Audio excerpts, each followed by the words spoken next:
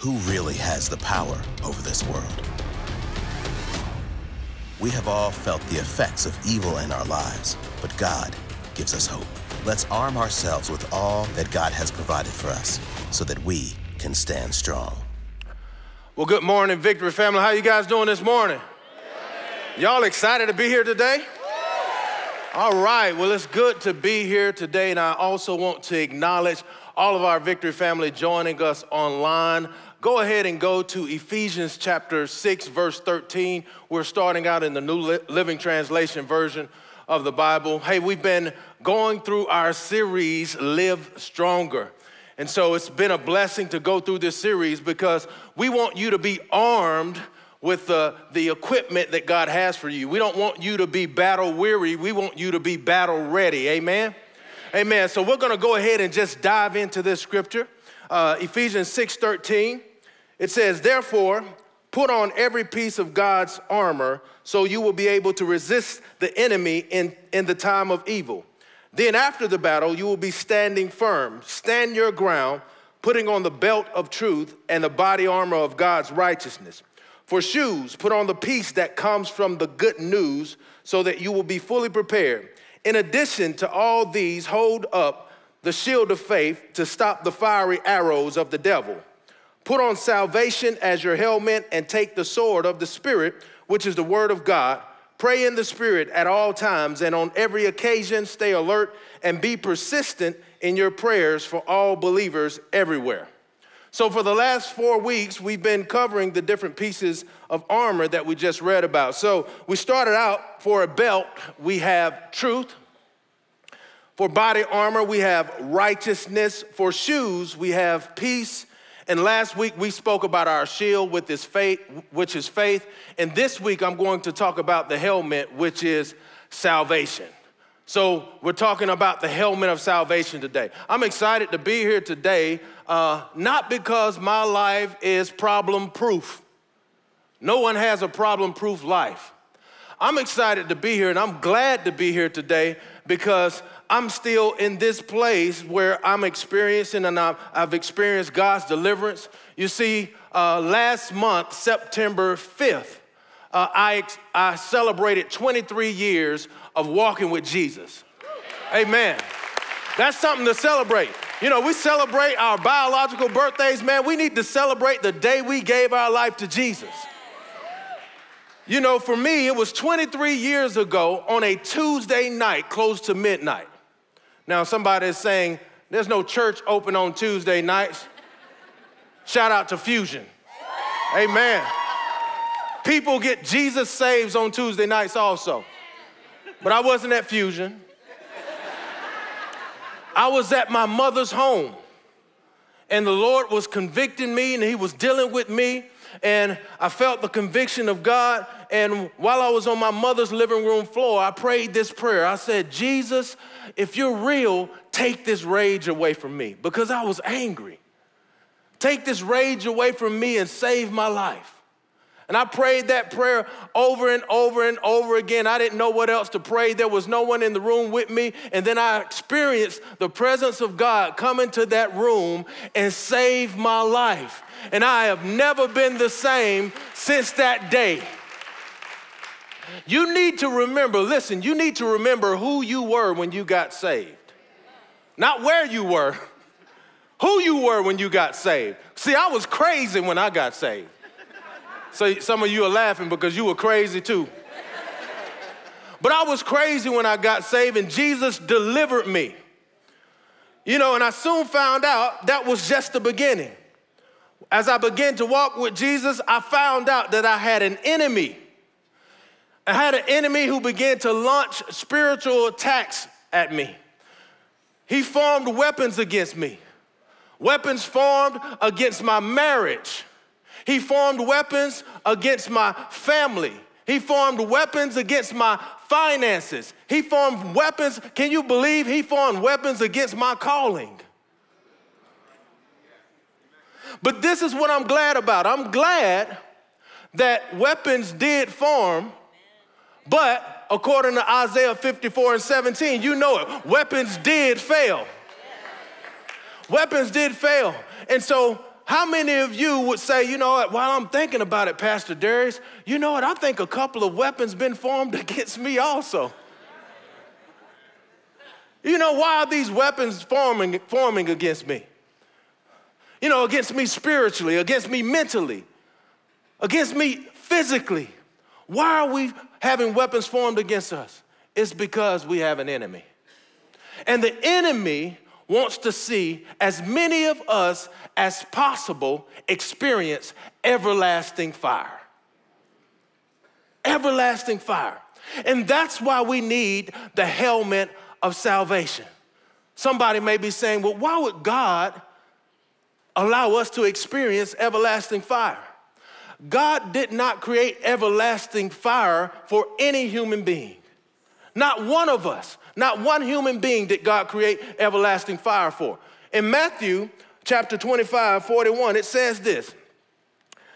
Then he will also, this is Jesus talking about the last judgment. He says, then he will also say to those on the left hand, depart from me, you cursed, into everlasting fire. Prepared for who? The devil and his angels. He didn't create hell for you. He created it for the devil and his angels. But here's the problem. The problem is the devil was kicked out of heaven, and when he was kicked out of heaven, he persuaded a third of the angels to rebel and fall to earth. But now his time is short on earth. So instead of persuading angels to rebel to earth, now he's persuading humans to rebel to hell. But we don't have to be afraid of that because, look, when we read the scripture in Ephesians chapter 6, you understand that we are equipped as soldiers. Did you know that you were a soldier? You're a soldier. You're not a civilian. You're a soldier. You know why you're a soldier? You're a soldier because you are armed and dangerous against the kingdom of the enemy. So we don't have to be afraid. We don't have to be afraid because when we enlisted into the army of Jesus Christ, we were equipped. And if we are equipped, God expects us to win. How many of you would say, I'm a winner? I'm a winner in here. And we're winners because we are washed in the blood of Jesus Christ, but not only that, because we are called by his name and we are armed with spiritual weapons that the Bible says we have weapons that are not of this world, that are mighty through God to the pulling down of strongholds. So that's why we need the helmet of salvation, because the stakes are high. What's at stake? Everlasting fire is at stake. And that's why we have to have a winner's mindset. We have to have a mindset that is filled with hope and expectation, not a mindset that is filled with fear. 2 Timothy 1:7, it says this, for God has not given us a spirit of fear, but of power and of love and of a sound mind. Do you know what a sound mind is? A sound mind is a mind that thinks clearly. It's a mind that thinks soberly, prudently. A mind that is very conscious of its surroundings and the realities. A sound mind is a saved mind. A sound mind is a saved mind. You know, you may be saying, Pastor Darius, what does this have to do with the helmet of salvation? This is why this is important. James 1:8, it says, a double-minded person is unstable in all of their ways. And if your mind, as we spoke about, if your mind is your battlefield, we have to make sure that our mind is secure and our mind understands the aspects of salvation. Our mind understands how to secure itself with salvation, because that's the place where the enemy is going to fight the battle at. And that's where you fight your battle at. So that's why the helmet of salvation is necessary, to secure your mind with the understanding and the knowledge of salvation. So this is what I'm going to do. This is what we're going to do this morning. I'm going to teach a little bit, and I want us to understand what salvation is so that we can understand why we need the helmet of salvation and how we need to use the helmet of salvation. Here we go. So we need to understand the full scope of salvation. What is salvation? Salvation comes from the Greek word soteria, which means deliverance. It means God's rescue, which delivers believers out of destruction. So salvation is deliverance. Everyone say deliverance. It's important to understand the full scope of salvation, or the full scope of deliverance that needs to take place. When I gave my life to Christ 23 years ago, I experienced deliverance. I experienced salvation. But that was only the beginning. So let's look at Romans chapter 1, verse 16 and 17, and so we can really get a picture of the full scope of what salvation is. And I'm going to slow this down so that we can really pull out of these scriptures what it is actually saying. Romans 1, 16 and 17, it says, "For I am not ashamed of the gospel of Christ." What is the gospel of Christ? It says it right here. "For it is the power of God to salvation," which is deliverance. So I'm not ashamed of the gospel of Christ, for it is the power of God to deliverance for everyone who believes, for the Jew first and also for the Greek. For in it, in what? In it, the power of God to deliverance, the righteousness of God is revealed from faith to faith, as it is written, the just shall live by faith. All right. Now, we're familiar with this text, but in this, it says a lot. It says a lot. So it says this is the power of God to deliverance from faith to faith, but it also says by faith. Now, we're talking about the full scope of salvation. So look at this. If you were to book a vacation and you go on a website, it's going to ask you, where are you coming from? So if I'm going to go from Atlanta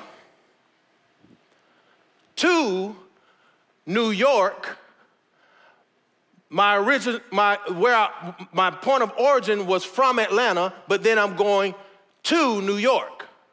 But another thing that it's going to ask us is, how are we going? But I'm going by vehicle. You with me? All right. So from is the origin. That's where we began. That's the past. To is the destination. That's where we're going. That's the future. By is where we are. That's the present. So there is faith for deliverance in the past, faith for salvation, the power of God to deliver in the past.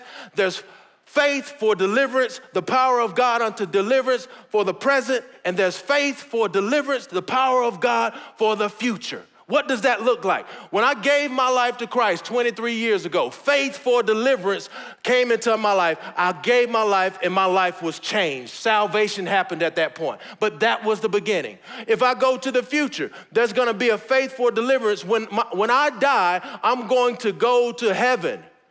And I'm going to be, that's my to destination. And that's where I will rest for eternity, for all of eternity in heaven. But now, right now, I'm in the present. And there is salvation, power of God for deliverance right now in the present where we are right now. So the full scope of salvation is past, present, and future. It's not just when I gave my life to Christ 23 years ago, and it's not just in the sweet by and by. It's right now, today. So it's faith for deliverance. The scope of salvation is past, present, and future, but it's also spirit, soul, and body. So there's a full scope of salvation that is happening. So let's look at this scripture right here. Are y'all still with me? All right. That's 1 Thessalonians 5:23. It says this. Now may the God of peace himself sanctify you completely, and may your whole spirit, soul, and body be preserved blameless at the coming of our Lord Jesus Christ. That is in the future. That is eternity. And it's important for us to understand the full scope so that we can understand why we need the helmet. Let me just explain this to you. You don't need the helmet of salvation when you get to eternity. There's no battles in eternity. Amen. You don't need it there. So when do you need the helmet of salvation? You need the helmet of salvation right here, right now, in the present. Like right now in the present. While you're in this room, you need the helmet of salvation. So let's look at this. It says, salvation is deliverance, past, present, and future. Salvation is deliverance, spirit, soul, and body. So let's make sure we got this. 3 aspects of deliverance. We have, number 1, salvation past, deliverance from your old nature. When I gave my life to Christ, again, 23 years ago, my spirit was justified. It was just if I'd never sinned. Amen? How many of you glad that you are justified? Like the stuff that all the things that you did are washed under the blood of Jesus. Somebody need to shout hallelujah. All the stuff that you did. All the drugs that you took, all that sex. No, let me just stop. Number 1, salvation past. We talked about it. Deliverance from your old nature, spirit justified. Number 2, salvation present. Deliverance from your own will. That is your soul sanctified.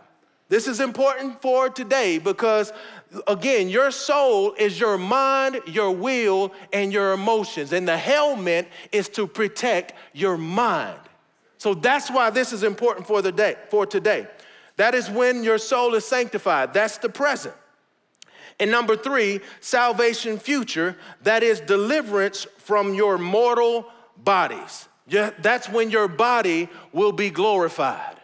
When you get to eternity, you'll get a new body. According to 1 Corinthians 15, 53 through 58, we read this. It says, for our dying bodies must be transformed into bodies that will never die. Our mortal bodies must be transformed into mortal bodies. Then when our dying bodies have been transformed into bodies that will never die, this scripture will be fulfilled. Death is swallowed up in victory. Oh, death, where is your victory? Oh, death, where is your sting? Verse 57, but thank God he gives us victory over sin and death through our Lord Jesus Christ. One day you're going to get a new body. Somebody's shouting over there. Somebody's saying, I'm going to pick my body. My body going to be fine. I'm 4'3" right now. I'm going to be 6'5". No, you won't get to pick your body. Jesus is going to pick your body. But we get a glorified body.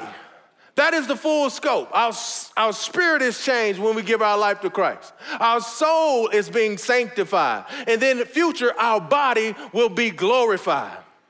So the importance of the helmet is not for the past and the future.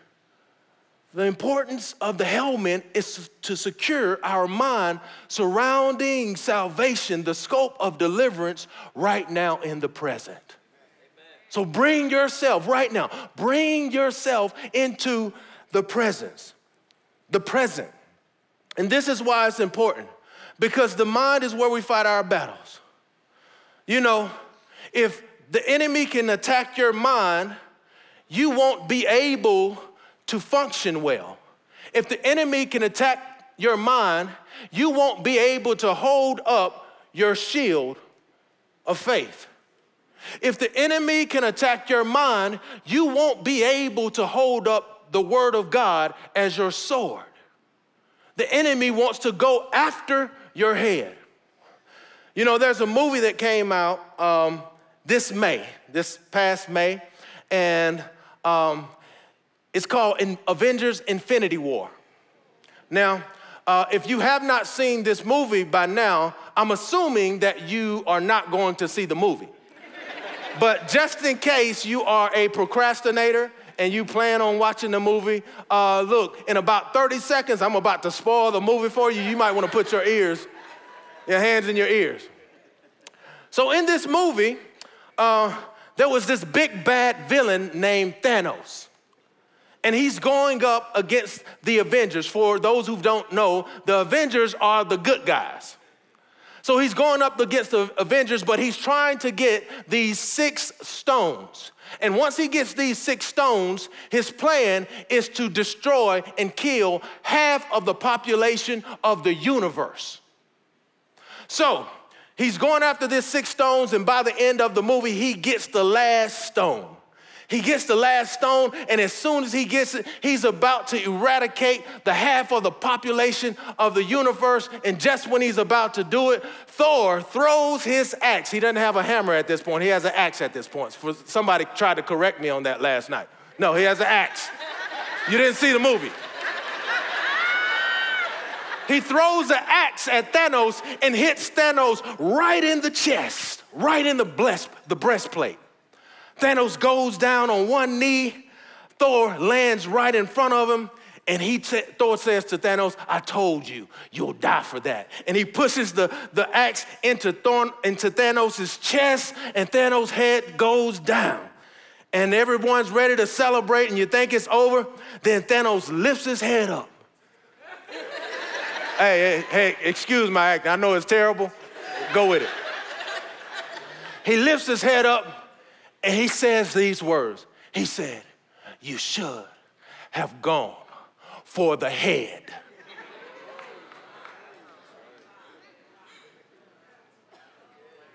Now, I wanted to tell you what happened next, but you'll have to go to see the movie to tell you. He said you should have gone for the head. The enemy is aiming for your head. He's aiming for your head, and you have to secure your mind around the scope of salvation so that you can remain fully functional in battle in this spiritual war that has high stakes. He's aiming at your head. So we have to make sure we secure our minds. We have to make sure we protect our mind. And what is our head? You have to understand our head is Jesus Christ. He is our head. And look, let me read this to you because this scripture I'm about to read, it blessed my soul. I've read it a lot of times, but when I was preparing this message, man, it blessed me big time. And so I'm gonna read this so that you can understand the power of your head. There's 3 ways we protect our head. Number 1, we glorify Jesus' supremacy over all creation. Colossians verse 1, chapter 15 through 20, it says, Christ is the visible image of the invisible God. He existed before anything was created and is supreme over all creation. For through him, God created everything in the heavenly realms and on earth. He made the things we can see and the things we can't see, such as thrones, kingdoms, rulers, and authorities in the unseen world. Everything was created through him and for him. That means he created the devil. The devil is no match for Jesus. Jesus is supreme. He's supreme over all things. Listen, all of these fake gods and all of these puny gods, listen, Jesus is supreme over every god. And this is the good news. The good news is that you know him. You know him and he knows you.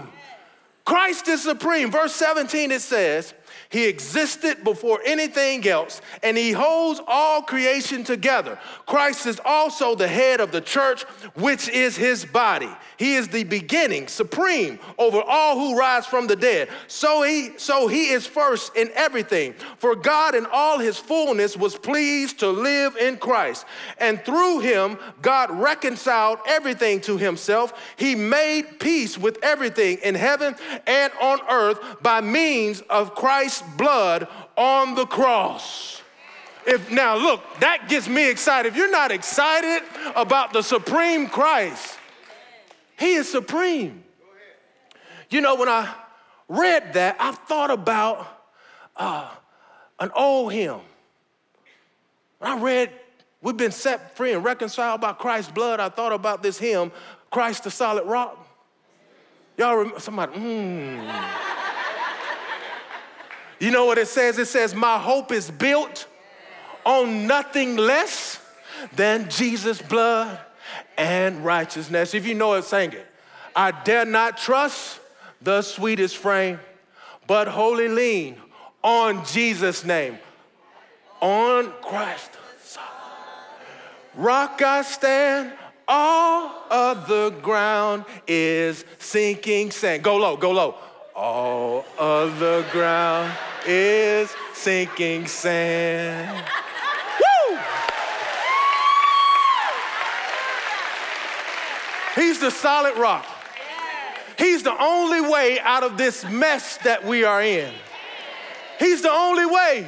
He said it in John 14:6. He said, I am the way, the truth, the life. No one comes to the Father except through me. So we have to protect our head we glorify Jesus' supremacy over all creation. Number 2, we protect our head when we solidify Jesus' authority in our life. Jesus must be Lord of your life, not only Savior. This is what he said. Luke 6:46. He says, so why do you keep calling me Lord, Lord, when you don't do what I say?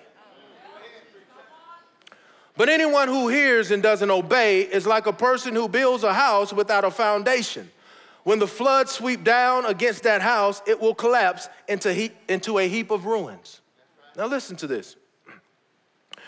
If he is not Lord over your life, your helmet of deliverance is not secure. But look at what it says. He said, why do you call me Lord and you don't do what I say? In order for you to do what the Lord says, you have to hear what he says. You have to open up the Word of God to hear what he says. See, I'm convinced that people don't have Jesus as Lord, not because they don't want to have him as Lord. It's because we fail to open up and have the conversations necessary with him. Because we have distractions. We have all types of things going on in our mind that won't allow us to focus on the right now and open up our Bibles. Have you ever had a time where you say, you know what, this week I'm going to read my Bible? And then Monday comes along, you say, you know what, tomorrow I'm going to read my Bible.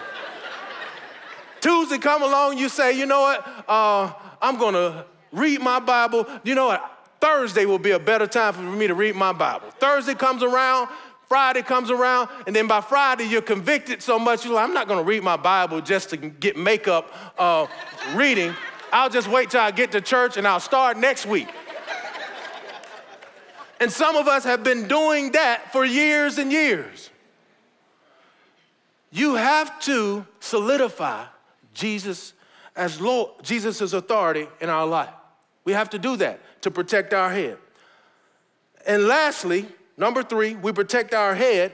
Well, let me read back up. We protect our head when we glorify Jesus' supremacy over all creation. We protect our head when we solidify Jesus' authority in our life. Number 3, we protect our head when we exemplify Jesus' power in our life. Now, this is extremely important for today because we are an example of Jesus' power. There's nothing that displays Jesus' power more than a changed life. Nothing. And when our life is changed, it represents the power of God in our life.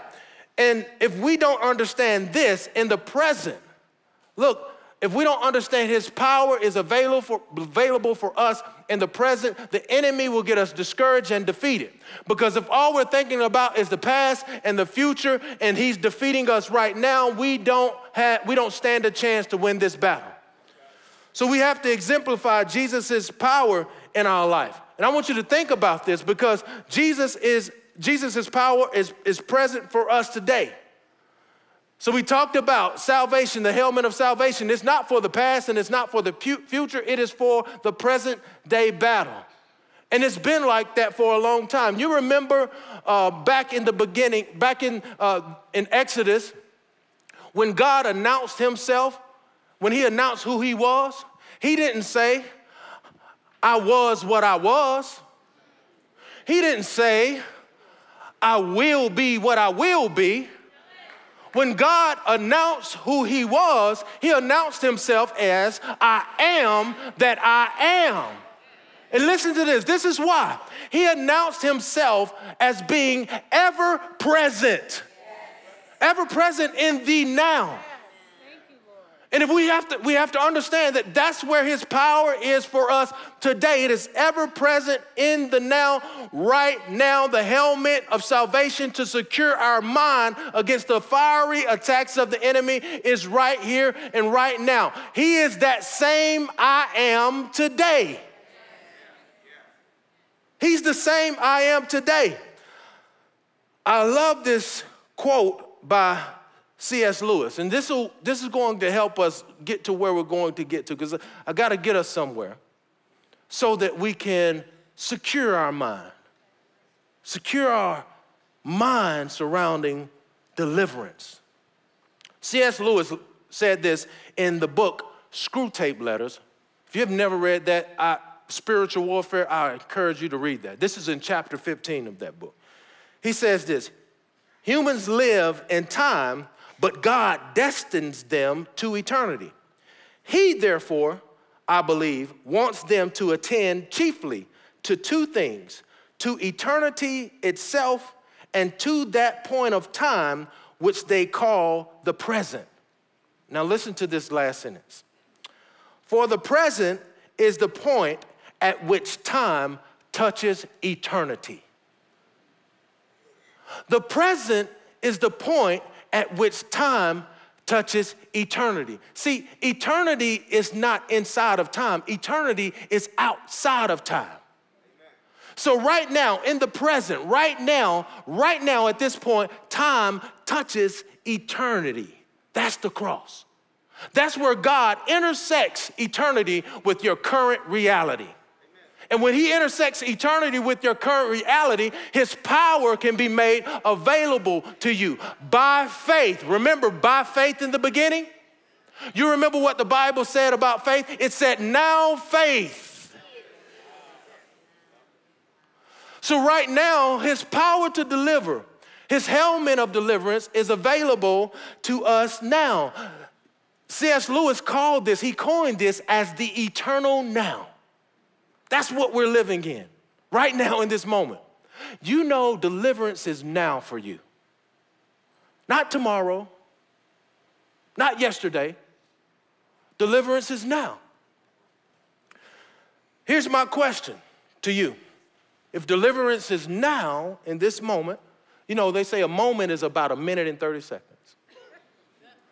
If deliverance is now, are you here right now? I'm going to ask that question again. You don't have to answer. Are you here right now? Not just your body, but is your soul engaged right now? Or are you thinking about what I'm going to do when I get home? Are you thinking about, man, I got a lot of work to catch up on Monday? But are you right now in this moment? Because if you're here right now, you can be touched by God's power to deliver right now. That's what the enemy tries to do. He sets up his schemes to distract us from the eternal now. His schemes is to entangle us. His schemes are to distract us. His schemes are to deceive us. You see, he'll entangle us in worldly affairs so that you can't focus on right now. You know, like I said, you may be thinking about, you know, what I'm going to do when I get home. Maybe thinking about what I have to do Monday. The entanglements of life. He'll entangle you in worldly affairs. He will distract you with good causes. He'll have you to build your life on good causes. But I want to tell you, look, the greatest cause of all for God is the salvation of souls. Because we understand, look, we've already talked about it. Look, what's at stake for everyone is everlasting fire. God's salvation and deliverance is to deliver us from this temporal world into eternity, to get it back to how it was in the beginning, eternity with God. So he'll distract you with good causes for people. And I'm not saying bad causes, but if those good causes trump and those good causes are above what his greatest cause is, then it's just a distraction. Or he'll deceive us into having divided devotions. He'll divide our devotions. There's a scripture, Matthew 6:24, it says, no one can serve two masters, for you will hate one and love the other, or you will be devoted to one and despise the other. You cannot serve both God and money. Now, some of you are saying, well, that scripture is not talking to me, Pastor Darius, because I pay my tithes. Jesus is just using money as a primary example. But he's saying you cannot serve two masters.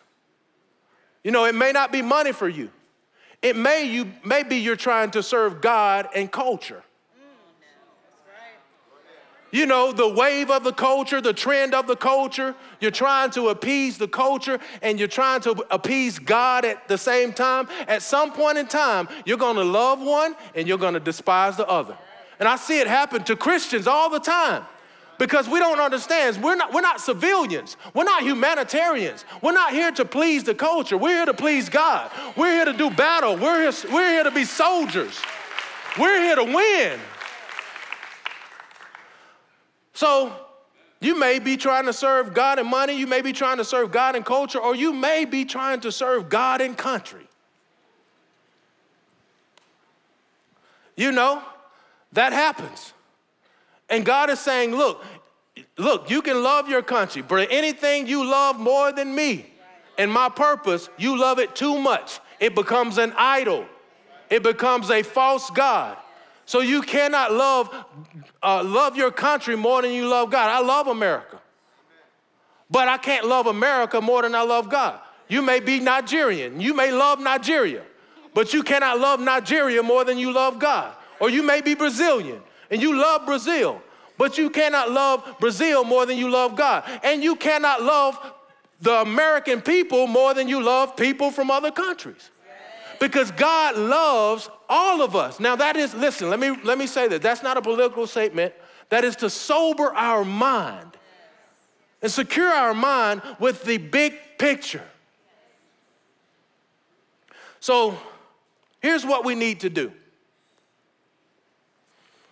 I want to, when God was dealing with me about this, he was saying there are some areas of deliverance that we need to call out.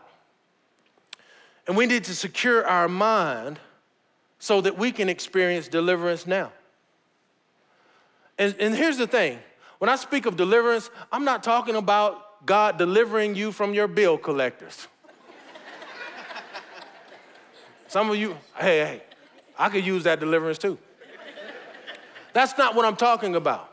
I'm talking about God delivering you from the snares of the enemy, the entanglements of the enemy, the distractions of the enemy, setting you free so that you can have a mind that is secure, that you can go to sleep at night and be glad about the fact that you are a child of God, that you're not worrying about retirement. Listen, we got the greatest retirement plan ever created. Woo! The greatest retirement plan ever created is eternity. Now look, I'm not against retirement. Prepare for retirement. But you have to understand that there's a greater security, because you could be focusing all of your energy on the future retirement, and God could be saying to you, your soul is required of you today. You need to prepare for that retirement. So in order for us to prepare for that, we have to secure our heart, our mindset with the helmet of deliverance right now. Deliverance is right now in the eternal now. So I'm going to call out some particular areas that the Lord just told me to write down. And as I'm calling these out, and as I'm saying these things, just think about yourself. And again, when we're saying this, look, don't allow the enemy to tell you a lie and say something like, yeah, you're working on that, you'll have that fixed in a couple of weeks. That's his scheme. His scheme is to push you into the future so that you can forego deliverance that is present right now. So let me call out a couple of things. You can have deliverance from different areas of sin. I got 4 areas of sin. A lot of times the enemy is not going to use blatant sin. He's going to use these different things to entrap us. So deliverance from addictions, porn, pills and other drugs, internet, deliverance from internet, deliverance from video games, deliverance from sex, sex outside of marriage, not sex inside of marriage. We don't need deliverance from that. I had to say that. Deliverance from addictions such as food. Deliverance from inner vows. Some of us have said, again, this is all in the mind. Some of us have said, I will never be alone. And therefore, you jump from relationship to relationship. And you spend time with people who serve no purpose and are no good for you because you just can't stand being alone. I will never trust a man again. And so you don't trust a man again, and so you begin to set your affections on the same sex because of what someone did to you and harmed you. I will never trust a man again. I will always take care of myself. You won't allow people to get in and allow people to get in your life because you feel like it's all up to me. Addictions like inner vows like, I will always rescue my children. Listen. Some of us have an inner vow that it's our responsibility to be God for our children. And our quote unquote, not children, our grown adult is now 46 years old, and we're still rescuing her or rescuing him. God wants to set us free from that. He needs to be their God, not you. I will never open up my heart again because you've been hurt, you've been disappointed, you've been abandoned. The Lord is saying, look, when you say that, you also close your heart to me. Here's another one I put in here. I will never trust another church. Some people right now, while I'm giving this message, you're saying, what is this pastor's agenda? Because you've been hurt. You've been done wrong by a church. And you've made an inner vow. So you need deliverance from addictions, deliverance from inner vows, deliverance from divided devotion. Where have you placed your loyalty? And I talked about this a little earlier. That may be your career. You serve your career more than you serve your God. Look, and God wants us to prosper in our career, but it is a vehicle for salvation. You're a king out in the marketplace to be a light in darkness, not just to heap up riches for yourself, which brings us to another divided devotion. Can be riches, the deceitfulness of riches. We have our devotion divided between riches and God. Or here's a big one, politics. You know, when it comes to politics, we get so divided with politics that we will say and spew anything about our potential Christian brother that is on the other side of an issue. Culture, divided devotions. Some of us have a divided devotion for certain types of entertainment. That we say, I'm a part of that entertainment, I'm a part of that culture, I believe in it, and we've divided our devotion with that. And then lastly, we need deliverance from distractions, like social media. And a lot of these things, and this is what I'm saying, meaningless distractions. You can use these things as avenues to promote the kingdom of God. But if it's idle time and it's killing idle time from you, then it is a distraction. Material possession, relationships can be a distraction. We need deliverance. So I called out these areas, and I'm believing that the Holy Spirit right now is dealing with your heart. Right now. I'm going to have the worship team to come back out. They're going to come out right now. And as I called out those areas, I believe the Holy Spirit was dealing with you. And he wants to deliver you right now in the present. He wants to make his power known. He wants to give you clarity of a sound mind right now in the present. So while we're worshiping, this is going to allow you, if you're not in the present right now, this is going to allow you to come into this moment right now. And I believe as you acknowledge that before God, God is going to give you some strategy on a way to get delivered. When I gave my life to Christ 23 years ago, this is what I said to myself. If I believe that Jesus set me free, and because he set me free, I said to myself, well, if I'm free, then I need to live like I'm free. So here's what I did. You know, I said, if I'm free, and I am free, I looked at everything around me that didn't represent my freedom, and I got rid of it. I looked at some of the friends that I have, and listen, these were my best friends. But I said to myself, if I'm free, if I'm really free, I wouldn't be hanging out with them anymore. So I called my friends. I told them, look, guys, y'all won't hear from me for a while. That's what I literally did. At that particular time in my life, I had a job. I was caught up in some things. I was doing a whole lot of crazy stuff. And I said to myself, you know what? If I'm really free, I don't need to go back to that job. I called that job the next day and quit. Matter of fact, I didn't call the job. I just quit the job.